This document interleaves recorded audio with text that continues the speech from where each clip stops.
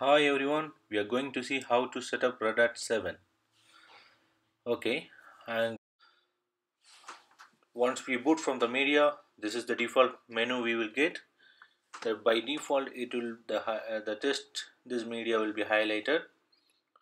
For the installation, we want to choose the first option: install Red Hat Linux Enterprise Linux 7.1.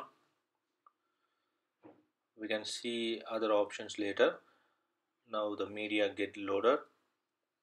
The files are loading from the media to launch the Anaconda installer.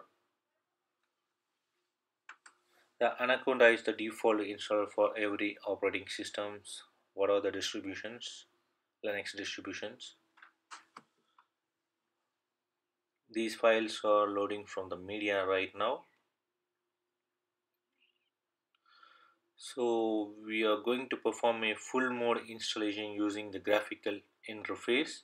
This is a GUI installation, and this installation steps are similar to 6 Red Hat Linux 6 setup. If you have already watched my videos regarding how to set up a Red Hat Linux 6, this is the same as, but only two steps will be differ from 6.x series. We can see that Anaconda is loading the files. The logs will be found under /temp once the installation have been completed. Here we go, we got the language, system wide language. So I'm going to choose the English. By default the English will be chosen already, but we want to proceed by clicking the next option. The system wide language was being chosen. Here I'm going to change the time zone as per my location. You want to choose the time zone as per where you are the current location.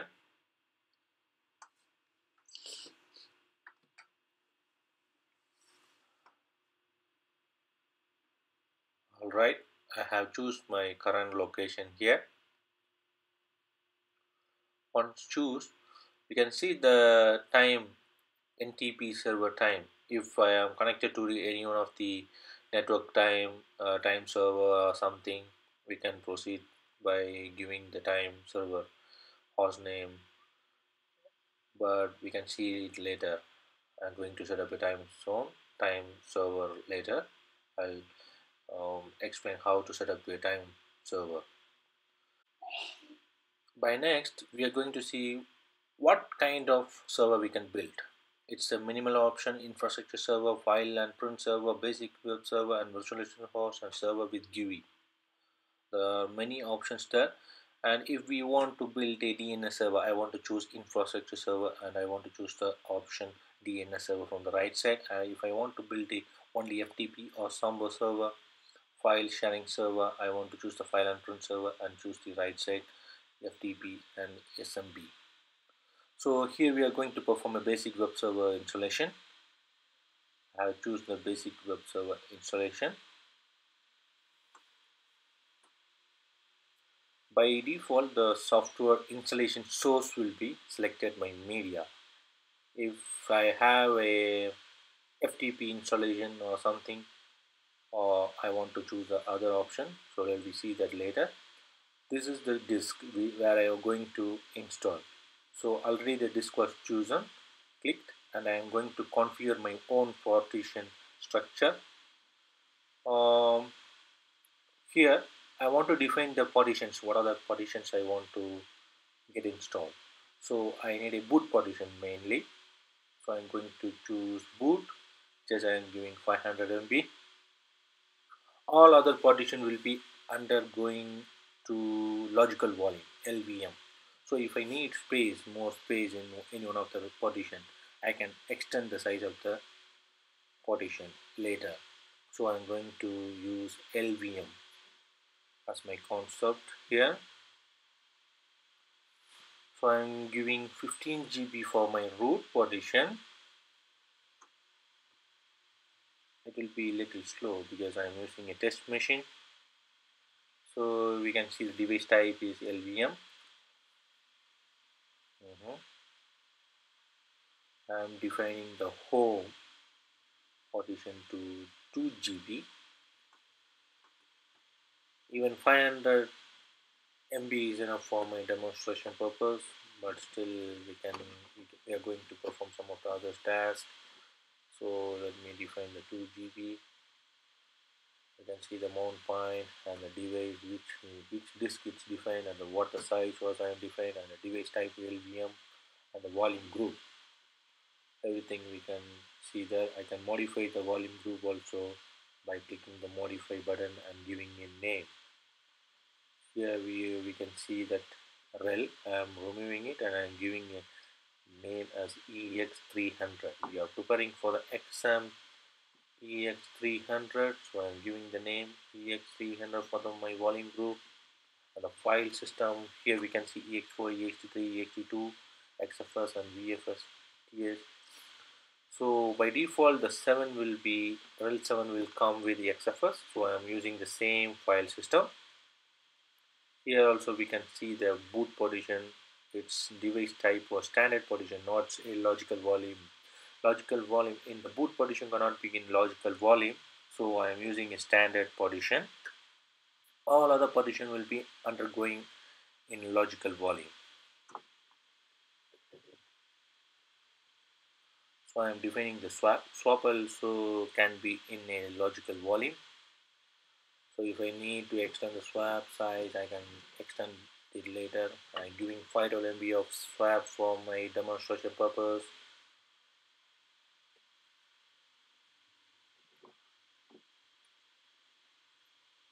Var, so I'm going to define the var partition. The var partition will be in 2 gig size.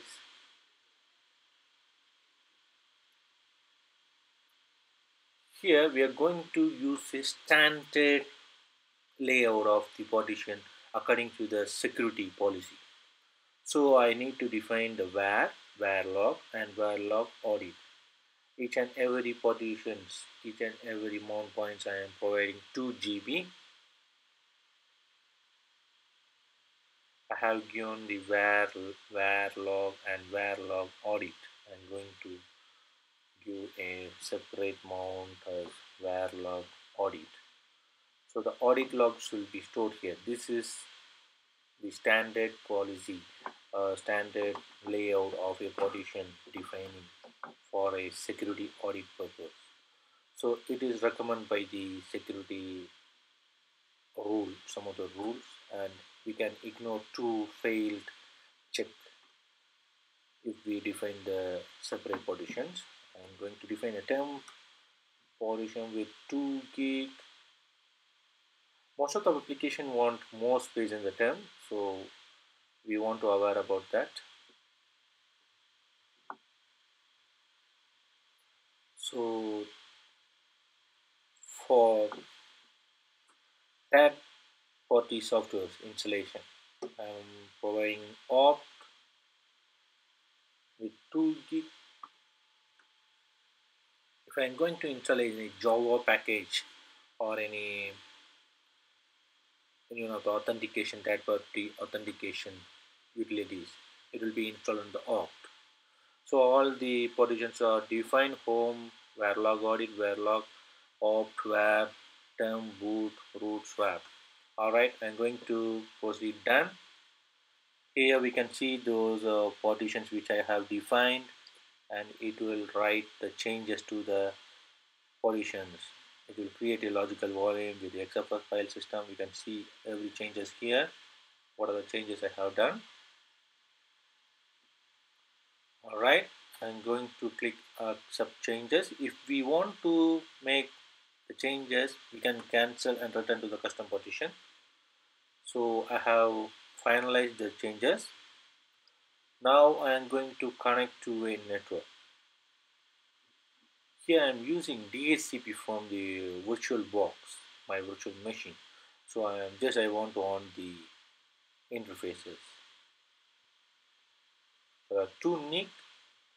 The NIC ENP0S8 used to communicate between 2 virtual machines inside the virtual box environment.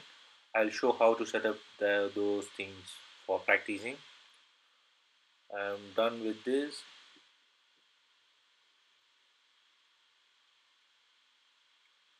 Alright, the kdump is enabled by default. Kdump is useful to check the crash. If the system is getting crashed, we can analyze it very easily using the kdump. Alright, here the user settings. Now the installation was begin. See, we can see that creating XFS file system on the SDA1 partition. I'm setting the root password as red hat @123. This is very weak password and it's not recommend in any way, any circumstance. It's not recommend. We need to use a undictionary-ware and very strong password.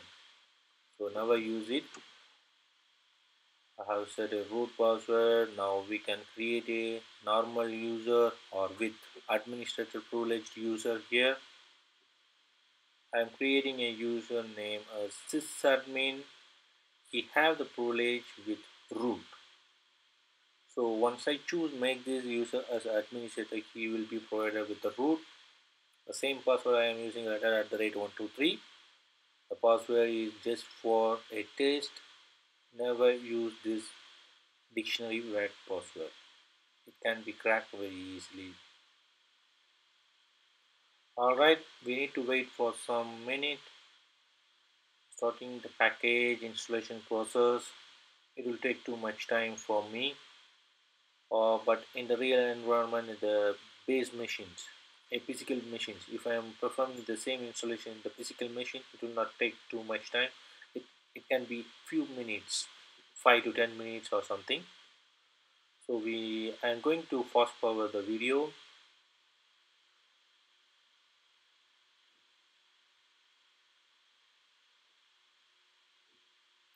The video was fast forwarded now. It took almost 30 minutes to complete my installation, but here I am fast forwarding it.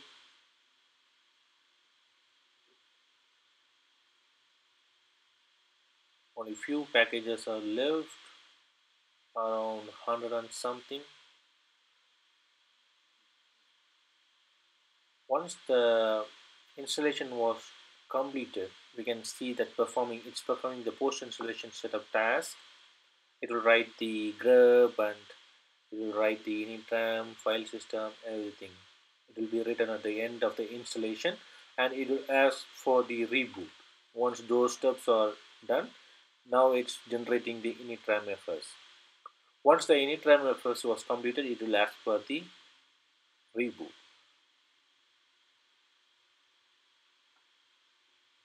So Red Hat have defined their own post installation script. Here we got the message as completed and we need to click the reboot to reboot the machine. It will make the changes. Once it reboot, we can remove the media from the machine. It's booting up. Red Hat Enterprise Linux Server 7.1. The drug code, the initram FS, those are the initram FS built drug code. Okay.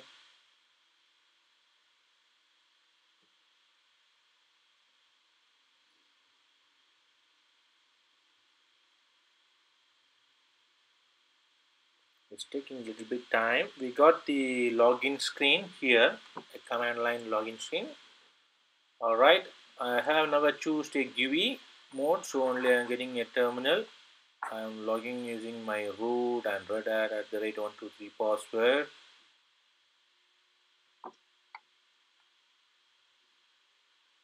Our server have ready to play around it. It's built and up and running. Okay, my password is wrong, so let me try once again. Alright, I am in. You can see the host name which I have defined. I have not defined a host name, so only it's a localhost or local domain. See the mount point what I have defined with the volume group EX300. var, root, op, temp, varlog, home, varlog, audit, and boot partition. The boot partition will be Dave SDA1, other all will be under the EX300 volume group. So I will explain you step by step how to set up a volume group and add a logical volume later. Here we can list the block devices. Clearly we can see SDA1 is boot and SDA2 is different with all other partitions, and VGS volume group is EX300, which I have changed the name. Alright, there is no free space in the volume group. This is how I have built the Red Hat 7 machine. It's similar to 6 version, the installation, only the partition layout choosing menu will be little bit differ. Okay, we can see later in other tutorial, interesting tutorials. This is my introduction, like a introduction to Linux, and everyone want to know about this installation if we are taking the course EX300. Alright, we can see later in other tutorial. Subscribe please. Thank you for watching.